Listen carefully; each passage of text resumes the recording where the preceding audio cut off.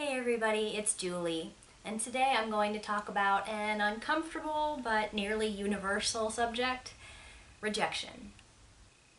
A lot of people ask me what's a typical number of rejections that an author can expect to receive, and there's honestly no real way of answering that question. It depends on too many variables, what you're submitting, where you're submitting, what kind of baseline you're starting from, and how fast you improve. There are so many elements that this depends on that there's no way I can tell you about a standard trajectory. That said, what's most important is that you keep writing and keep learning. You can learn from reading the work of people you'd like to be peers with one day, you can learn from practicing and learning new techniques, and you can learn from listening to criticism, especially sometimes the criticism in your rejections. Anyway, just to give you a little picture of how I've been approaching publishing over the years and how much rejection I've dealt with, I'm going to give you a little timeline of my experience. Okay, so I wrote my first book when I was 14, and we won't talk about that. I never did a major edit of that book, and I never tried to approach publishing with it, and then throughout the rest of high school I just wrote partial manuscripts and little stories that I did nothing with except just share with my friends. The first piece I ever submitted anywhere was a novel I wrote when I was 18. It was a modern fantasy novel called The House That Ivy Built, and I felt like it was my first real novel. So after about a year of editing it, showing it to friends and critique partners, I felt like I was ready to start approaching publishing. So I did some research, and I found out that, of course, most major publishers require you to have agency representation before you're allowed to approach them. And for some reason that put me off. I didn't even consider trying to get an agent at that time. So I looked for the largest publishers that would allow me to approach them without an agent. And I ended up picking out one nice science fiction and fantasy publisher, which was Baen Books. And I submitted my book to them. And I got my very first real rejection letter in 1998. Of course, it's a form letter, and they sent it to me after it had been under consideration for, a year. And of course, I didn't know it at the time, but of course I was nowhere near ready to publish, and it probably should have told me something that just a couple of months after I had sent it, I was already regretting that I had sent it in because I had improved since then. So that was my first time dealing with the publishing industry, and of course I was expecting to receive a rejection letter, but it still hurts to get your first one, and I kept it in a nice little envelope with other rejection slips, and it soon had more company. So let me switch gears a little bit and talk about short stories. That was the next thing I was trying to get published because I didn't write a novel that I felt like was ready for the publishing industry for a long time. So I started trying to send out short stories, and I'm not even exaggerating. I was trying to get a published short story on and off for around 10 years, and that may be due to a couple of things. Number one, I don't think I'm actually that good of a short story writer. I specialize in long stories. But also because I was approaching only publishers that pay their authors, and this is not because I was all about money, but most of the time if a magazine offers some kind of payment for their author, then they're at least in a little bit more of a stable position, and you can expect that magazine to continue to exist and continue to host your work. So I didn't want to be submitting to magazines that were going to go under within a couple of years or a couple of months even. So I actually only approached short story magazines that did pro or semi-pro payment, and of course that tends to mean that their standards are higher. So I did get lots of rejection letters. Many of them were just form letters, and occasionally I received personalized feedback. So let me just take you through my stats here. I think the first story I ever sent out was a science fiction short story called Mother's Day, and I got one form rejection on it, and I never sent that story out again. It is my opinion as of today that that story is not viable, so I'm not trying to get that one published anymore. The next one that I sent out is a short story called The Curse, and it received 5 form rejections and 1 personalized rejection over the years. I actually still think that this story has merit, but I'm going to rewrite a good chunk of it and probably try to send it out again in the future. The next one that I wrote was called The Mother, and I got 2 personalized rejections on that one and 1 form rejection. And I don't think that I'll be trying to get this one published again. I had a very high opinion of it back when I first wrote it, but I think that it's kind of sappy. Okay, so the next one I sent out was a contemporary story called No Longer Junior. I got 1 form rejection for it. I never sent it out again. I don't think it's that good of a story. The next one I sent out was a short story called Wind, and actually it wasn't all that short. It's almost a novella. But I've received 2 personalized rejections for that one. I think it's an interesting story, but I don't know that it's really the kind of thing that could find a home. I'm unsure about that one still. The next story that I have stats on is a modern fantasy story called Just Like Stephen. I've received 5 form rejections on that one and 3 personalized rejections. I think this one may still have a chance. Maybe I'll just polish it up and get it out there again. I have a short story called On the Inside. It has been out to an editor once, received 1 personalized rejection, and based on that feedback, I think I want to completely rewrite it from a different character's perspective, so we'll see what happens with that one. I have a short story called Baby Talk. It's received 1 personalized rejection and 2 form rejections. It's kind of a very short little ditty, about 650 words, and maybe one day it'll find a home. It's quite an old story, though. Okay, the next one is called Protector Cat. It's kind of a surreal, strange, sort of modern science fiction, fantasy kind of story. It's received 3 form rejections. Nobody seems to like it. It's pretty experimental, so maybe one day I'll find the right home for it. More recently, I have written a short story called In Love with Love. This one's been rejected a whole bunch of times. I've received 1 personalized rejection and 9 form rejections for it.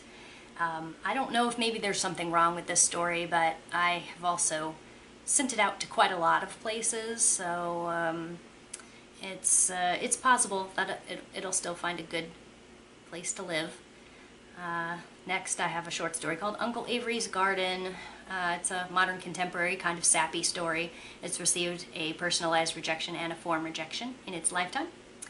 And then a short story called Her Mother's Child. I have received 1 form rejection for it. I've received 1 personalized rejection, and the 3rd time I sent it out, it got accepted. That story will be published in Kaleidotrope. And then finally, a short story called Your Terms. I sent it out once and it got accepted the first place I sent it. So in the future, I'm going to try writing some more short stories, and hopefully there will be a few more stats in this acceptances column. Form rejections are usually the ones that'll say, thank you for submitting, but we will not be using this story at this time. Sometimes they'll say this is not a fit for our magazine. Every once in a while you get an extremely condescending one, such as the form letter I got from Asimov. This remains a magazine that is extremely difficult to get into, of course, but they have a particularly awful form letter. It outlines 3 or 4 reasons why you might have been rejected. All of them are pretty talk down to you as a writer and say that you probably think your story is very unique, but it probably isn't because we've seen everything, and suggests that you may have spelling errors. And then it says, finally, your story may have been rejected not because it lacked a new idea or was misspelled or mispunctuated, or because the writing was not professional enough, but simply because it failed to rise above the other 849 seen that month. Thanks, Asimov. Anyway, personalized rejections are usually a sign that you're closer, although some editors provide personal feedback on every story they receive, and then other editors only respond in form letters if they're rejecting. Some of the comments I've had in my personalized rejections will cite a specific reason why they're not going to take the story, such as a problem with the pacing, or they don't think that their magazine is the right demographic for it, or they didn't connect with the character, etc. But the point is, I submitted and was rejected over 40 times before I got an offer on a short story. And then both of the offers I got up to this point happened in the same week, so there you go. I'm going to keep submitting and see what happens. As for my book submissions, here's how that went. I actually got representation for the first manuscript I ever queried, but it's not quite as simple as all that. The first time I sent out my fantasy novel, Bad Fairy, I sent it out to 7 agents. I received 3 rejections and 4 partial requests, and 2 of those partial requests turned into full requests. But they were ultimately rejections, primarily because the book was extremely long, and based on the rejection feedback, I decided that that story was going to need to be shortened if I was ever going to have a chance with it. So I actually took a break from that book, and I started writing a different book, trying to make it shorter. And that was the book that when I started sending it out, I got very good at dealing with rejection. I sent that query out over 50 times over the course of several years, and I received 30 rejections. I received 20 no responses, because sometimes agents say that if they do not respond to you, that means no. And I only got 2 partial manuscript requests, neither of which turned into a full manuscript request on that book. And having taken into account some of the personalized comments that I got very occasionally from the agents, it seems as though the setting of my story was off-putting because I had a young adult story happening in college. And new adult is now a genre that is exploding in the marketplace, but it was unheard of during the time that I was querying this manuscript. That book would probably do better in today's market. So sometimes it's not anything wrong with your book or your writing or your query letter itself. Sometimes it just means that it's not a book that the agents think that they could sell. So I'm hoping that that was the reason behind the lack of interest at that time. But having written a fairly successful query letter before that, I assumed I knew how to query, so it may have just been a problem with the content of my book. So I went back to that previous book and I rewrote it as a trilogy so that the first book would be shorter and more manageable. I ended up getting 20 rejections on that query. I got 11 no responses, and I got 1 100-page partial request and 3 full manuscript requests on it. And I did end up signing with one of the agents that had requested a full manuscript. As of the making of this video, that book is still on submission, looking for a book deal, and you're not really supposed to discuss the details of your submission while that whole process is still going on, so maybe I'll be able to share some of those details with you after the fact, assuming that it does find a home.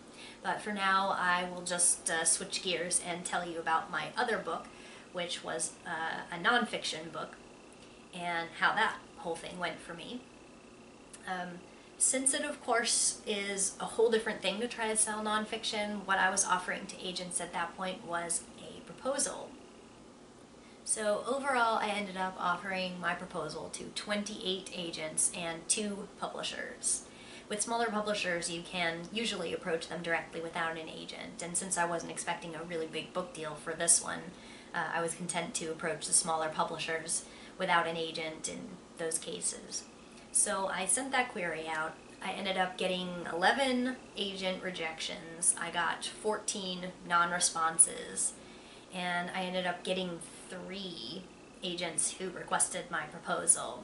And also one of those 2 publishers asked to see the proposal, but they never responded to me after I provided it.